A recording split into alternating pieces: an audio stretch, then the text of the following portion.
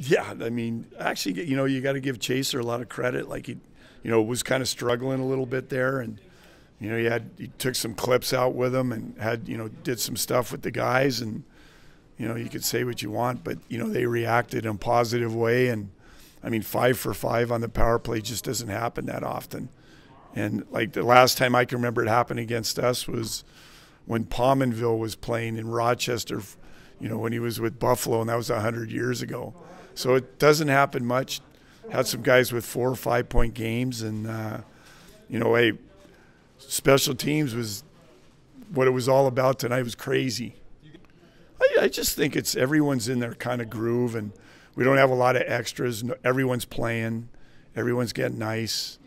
Like I said, we talked about it before, but positionally, everyone's a lot better. They know what's going on.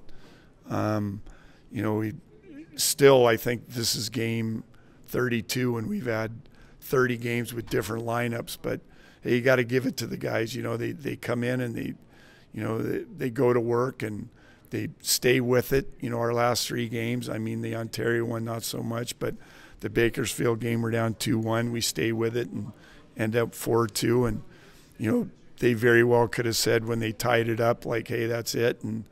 But Maxey drives the net, draws a tripping penalty, and PP went to work again.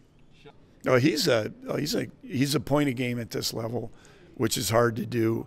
When you're a point a game at this level, you're capable of producing in the NHL.